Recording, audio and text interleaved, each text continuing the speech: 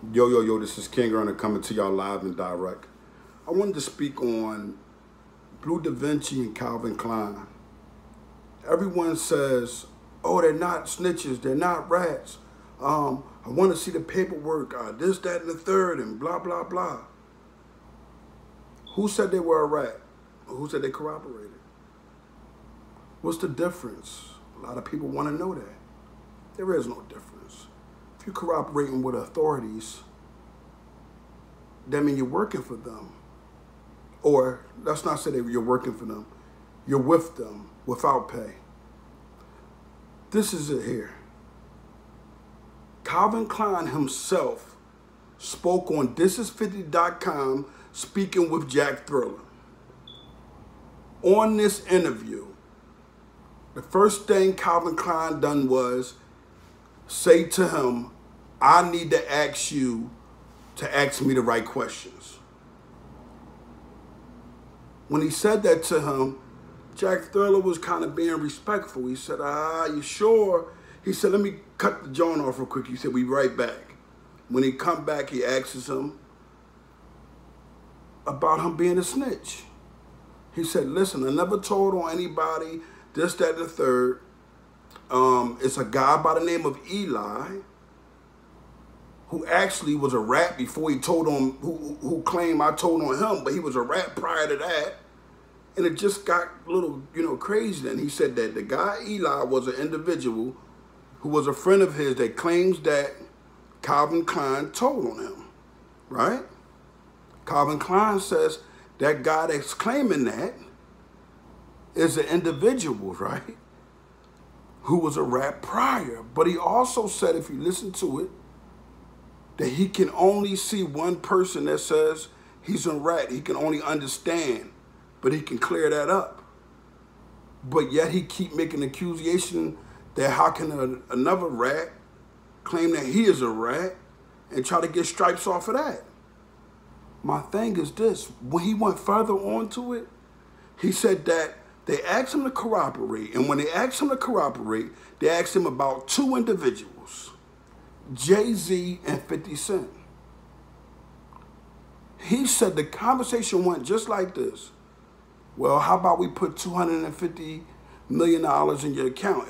If you can get $250 million in your account, he said, no. I'm just allowing y'all to know that nobody that don't even have any real money can get next to Jay-Z. You got to at least be worth $250 million. And they agreed to put $250 million in my account. Now, pause for 1 second here. Let's rewind. When that went down, when they said to you, Calvin Klein, I'm speaking to you right now, when they said to you about Jay-Z, how did y'all get that far about the money? How did that happen? I'm waiting for your comment here. And all the people that's saying that he's not corroborated, he didn't bite the cheese, I'm going to put it into my description. And in this video, I'm going to allow your guys to know that this is what he said. He confessed to this. And he said when they asked him about 50 Cent, he thought they was talking about they must have been talking about, because he used to mention the real 50 Cent at the time, that they thought he was talking about the rapper 50 Cent. But he still never said who he corroborated on, because he said he corroborated. Now I'm confused. You saying answering the questions, period, is what you consider corroboration? I need to understand. Because if you're saying that, and you're saying that at the end of this conversation with you and these federales that had a long, big conversation, that at the end of it, you was basically, you didn't corroborate. I mean, I don't know, did you corroborate? Because you said it. You said that you did. I'm confused. And I'm pretty sure that everybody in the comments that are down there, they're saying, King Earner, King Earner, King Earner. He didn't snitch. He didn't tell. Well, I'm going to let all my subscribers know, and everybody that's watching, that don't be tricked by those type of games. Number one rule is this, and this goes out to the youngins too that want to reserve their rights, and anybody who want to reserve their rights. If they're coming to get you for anything, your answer should be to them. When they ask you anything, I'm pretty sure you guys got all the answers, or else you guys wouldn't have a warrant for my arrest. So I'd appreciate it if I either go in front of the magistrate, get my bail. Hopefully some individuals can bail out. If you can't, lay down, take the ride, and when you're set free for your innocence, good. If you're not, you will be going to jail for however long, and guess what? You have to deal with that. No one has to do with that. No one else has anything to do with what you have to deal with. You see, it's you that have to deal with that. Bleu DaVinci, same thing. Same thing. You know, his thing is this. Nobody never seen no paperwork on me. Why is it that they all say that first? Like as if they have a jug or something that they already had lined up, knowing that their name wasn't going to be on any paperwork. But guess what I wanted you individuals to understand? Sometimes rats' names aren't on paperwork. Not all paperwork. You know why I say that? You have individuals that are called confidential informants. I'm going to tell you how they breed them, how they usually birthed. An individual goes and drives to meet another individual that's quote unquote his friend, and he serves him. Now, during that course of a day, that individual may have served about 20 or 30 people, right? And the government knows this, so they'll send their little person in, and that person to be somebody that they served within the last 3 times of the people he served after the fact. And boom, here they go run it down. And when they run down, all that person paperwork is going to say is confidential informant. When an individual see that they really got like that, they think about the 30 people that they might have dealt with that day and say, damn, I can't really say. I'm going to go off of principles and off of certain rules, and they measure it up. He ain't going to tell on me. He ain't, and they don't know who really told on them. But if you're a smart individual, you'll know about the people you deal with, and you'll remember certain things. And those certain things will be right there in that indictment or in those documents that you got to go to court, your discovery. You just miss it. A lot do it. DaVinci, Bleu DaVinci, he said the same thing. And he even has the look of a rat, like he's turning into one. He said, man, he leaned on the couch with Vlad and said, man, I ain't gonna lie to you, man. You ain't gonna never see my name on no paperwork. Why does people say that first? Why isn't it, you know, like, damn, who said that?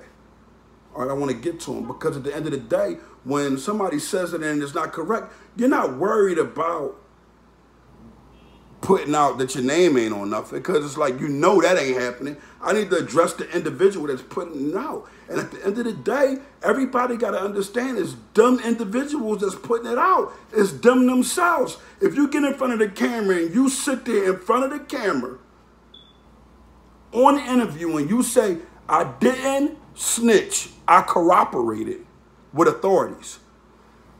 When you're in the streets, what do? You barely want to tell a cop where directions. If a cop pulled up on you like, yo, where this at? Or if a cop be damn near dead in the streets, people almost walk by that's in the streets. So at the end of the day, what makes you think that it's okay to corroborate with authorities? What makes you think that it's okay to use that word? Now, in a federal system, I understand the plea agreement thing. As a co-defendant, I don't understand. If I was ever a co-defendant, I would never, ever give authority to me and my co-defendant to plead out without me and that person having a conversation and an understanding. And that understanding is that his lawyer doesn't throw me under the bus if we have separate trials or when you cooperate. But you got to understand, if you're going to take it, I want for you to get up there on that stand, and I want for you to come to my court hearing and say, yeah, I done all that. If you cooperate, if you accept the plea, and we co-defendants, I want for you to come to my trial and tell them people the truth then. Because you obviously done it and I didn't. So you need to come and you need to speak up for me. And that's what we missing. We missing people telling the truth for individuals, you know what I'm saying? A dude to be riding with a dude and a person to have a gun, and that individual don't got nothing to do with the gun, and the person to go ahead and let him go to jail. No, that day, right then and there, in that second, if I'm the one who has the gun, it's like, officer, nix all that. This is my guy. He's a positive dude. He didn't do any of this. He didn't do none of that. They probably going to 9 times out of 10 still arrest that individual. But guess what? It's a time for trial. It's a time for you to speak up. So that means that you got to keep your honor intact and stand on your word, because that individual could lose their freedom. Then it's another way where you can just say F that individual, and people have done that. And two individuals, they might not speak in the yard or none of that, but both of them will wind up going to trial together. After the trial, win, lose, or draw, they cuss each other out, but still in love and hug and say, man, don't put me in that position no more. Because that's what real men do. You know, we don't talk about cooperation if only people that should be cooperating, and I'm going to keep it 100 with y'all, is these children. These children that's in trouble, that don't know nothing, right? That's in school. Something come happen. Yo, and I'm just an innocent individual. Somebody come in there and murder everybody in school. I'm just an individual, an innocent guy. That's where you'll hear understand cooperation. You'll understand it. These kids been through this. These kids, I don't authorize them to tell, but I authorize them to say, all I know is that we were sitting here and bullets started flying through the classroom. That to me is cooperating. That's you being nice to an officer. I don't know what happened. I just know I was in class, minding my business. A guy who's on his way to college. A guy who has no form of field of being in negativity. But an individual that's been in shootouts and shot and sold drugs. You happen to be in that classroom, you need to mind your damn business. You need to take them shots and go, because you done enough crime yourself, and people could have buried you also, but they didn't. But at the end of the day, I'd rather for you to wrestle with that guy with that gun than you to come and perpetrate like you some type of gangster after you told on that individual, when at the end of the day, guess what? You're the same one that's running around here doing all the negativity. It's two different understandings of people. You got a rat and you got a snitch. You know, snitch can give, it can really fit under the category of certain things that rats do.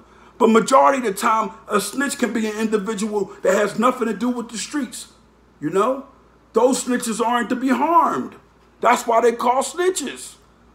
You know, that's what they do. They are a town watch.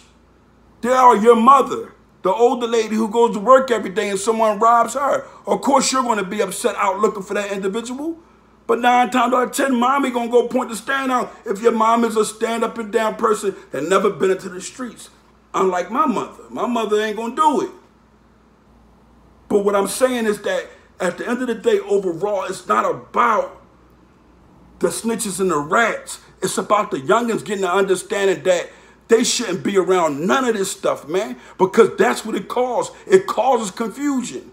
It causes, oh, you done this, you done that. So youngin, who may have sold a little bit of drugs, got into a little altercation, but really ain't a street dude, you need to go ahead and not be a street dude at all, period. Because when it comes down, you're going to be held accountable as a street guy. But you need to change your life. Because if you don't change your life, you're going to be going through the same things that I went through and the same things you see some of your homies go through. Trial, people ratting on them, the same dudes that was shooting with them, and them losing their lives, opposed to you being able to get a college education and stepping up that ladder each time. I don't care if you've been in trouble, even if you've been locked up. The goal is to come away from that. You see what your family had to put out? Imagine you coming 18, 21, and you got to put that damn money out. Now it becomes a problem, but you don't got no problem with mommy, grandmom, and auntie and all them putting the money out. So don't even go that route. You know, I don't care if you had a fender bender. That don't mean you got to continue to go that way. You don't got to continue to do crime. Take your time back up off of it and build you an education. After that education come, get you a business. I don't care if you go to be a lawyer and you don't pass the bar exam test. You still have made it to an understanding of knowledge of certain things. So you could go be a paralegal and still get a lot of money. You can't just give up. But when you got dudes like Calvin Klein, who's in the game at that time, talking all this nonsense about he cooperated, and then you got a Bleu DaVinci who just don't even care about his fans or his supporters, because I see the fans and the supporters that honor this bull. And for the most part, he don't care about none of that. You see, his thing is money. And that's what happened with individuals and youngins. Y'all got to pay attention to this, because a lot of individuals just be around dudes for money and get caught up in the indictment. You know how many barbers I know that may have been in the federal penitentiary just because they allow a dude from the streets to chill in their barbershop and hide drugs and hide guns and their stuff? And then before you know it, dudes using their phone. Let me see your phone real quick. They calling brick cells up and all that over their phone. Now the phone is being caught up in an indictment. That barber who's cut hair all his life end up in a bad situation. They say Kurt Mills. Guy that I kind of grew up in my neighborhood with a little bit. He get caught up in selling drugs. Here's the picture of him, right? Who's an individual who must have been spoiled or always, somebody always showed him some love because he always had the best of things. But yet he wanted to be down with the in crowd. He wanted to be closely attached to individuals that sold drugs and that was in the in crowd. You know what that got him? That got him a bit because he became them people. He wanted to be just like them, opposed to Lid. And everybody go follow my brother, Khalid the Barber, on Instagram. He was an individual. Guess what? The honor was already running in his veins. He could have went straight to negativity, but he didn't. You know what he done? He stayed on top of him being a barber. And if we came in that barbershop, even when we was high and we was out of pocket when we was young boys, he would whisper in our ears, yo, get it together, you tripping, y'all wrong. For the most part, he for us. He love us because he know he don't want to go against his brothers when it comes on negativity. So we know the crime we doing, but because we wouldn't listen, he always made sure he told us the right thing to do. But you had them other dudes that wanted to be down. So you got to remember these type of individuals, youngin'. You got the dude who works also. Then you got the other guy who work. But this guy who's cutting hair, he's seeing the girls, he's seeing the butts, and he see that money is it. When you got this one who's always done something legal in his life, got an upbringing, could go into negativity and probably be prosperous there, but said, you know what? I ain't going that route. You know why? Because I'm fashionable and I can make the drug dealers want to buy what I'm wearing.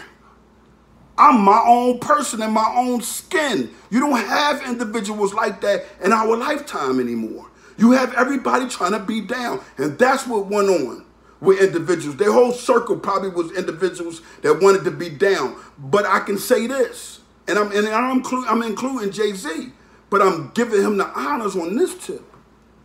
He straightened his life out and became something bigger and better. And that's the role model of the individual that is in the ghetto, because 95% of our children are into something negative, whether you want to believe it or not.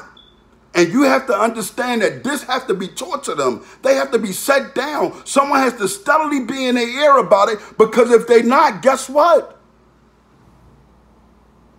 They're going to either be me, a person that went to jail, all that. And like I said, I had co-defendants when I was probably a baby. As an adult, I had no adult case that had a co-defendant to it, attached to it. None of them. None. Because I always knew if you don't do it by yourself, you got a chance of people putting things on you. So it was easy for me to say, I plead guilty, Your Honor. Get the 3-point reduction, which is legal. It's no crime. Just taking me on the guideline a little bit, bring you to a 24 or so and all the way across the grid, because I'm all the way across. But at the end of the day, I accepted my responsibility. I didn't put responsibility on other grown men. And that's what he's doing. That's what Bleu is doing. Everybody keeps saying his brother Terry brought it down. But I don't hear nobody saying his brother Terry was a rat. Everybody got to understand, each man is responsible for one another in it. So if a person meets somebody that ain't cool, that's messed up, that's a part of the game. You can't be mad at Meech's brother. How? Everybody make mistakes. That's a part of it. And youngins, that's what the feds are trying to do. Yeah, they'll point it to your hear rumors out. They put the rumors out. Yeah, that person said this, that person said that. Before you know it, everybody telling on that person no. And that's why I tell you what I tell them. The ones that's caught up, you got a chance still. Get out of it, man. It ain't no honor to it. And guess what? You never get a chance to keep your coins. When they catch you, it's theirs. And while you out here, it's theirs. And you're going to have individuals like Calvin Klein that's amongst your squad. And you got to watch it because they're too slick. They try to be too cool. They're trying to do other things, and still he hasn't. And Jack Thriller, no, I'm not saying a lie here. I have nothing against him. His honor is through the moon as far as I hear about him in New York City. But what I want to say to Jack is, Jack, you know darn well he ain't answered that question. He didn't answer it. He never said who he corroborated on. He never said what he corroborated with. He said what he denied. So that means if you deny and you won't go to JC with the $250 million in your bank account, that means you're not corroborating. If you don't mention anything about the rap for 50 Cent, because you said that's what they wanted you to corroborate with. Or is this a story that you try to make up so you'll try to make Jay and them feel like, you know, yeah, he was thorough, you know what I'm saying? No, it was all good a week ago. Right, it was all good a week ago. Hand out weirdos. You see what I'm saying? Stay in your lane. This is what you upon. Nobody got nothing against you or got nothing disrespectful to say about you. But if you're confessing the stuff, you can't be mad at nobody for putting you out there on what you said. It's children watching. And more than anything, those children, parents are watching. You'll make what you're doing fair seeming, and it's not fair. You don't choose crime if you don't want to do time. That's bottom line. I'm King Earner from the Honor Your Life campaign. Get those type of guys like Bleu, DaVinci, Calvin Klein out of your mindset. Get them out of your head because they got no honor.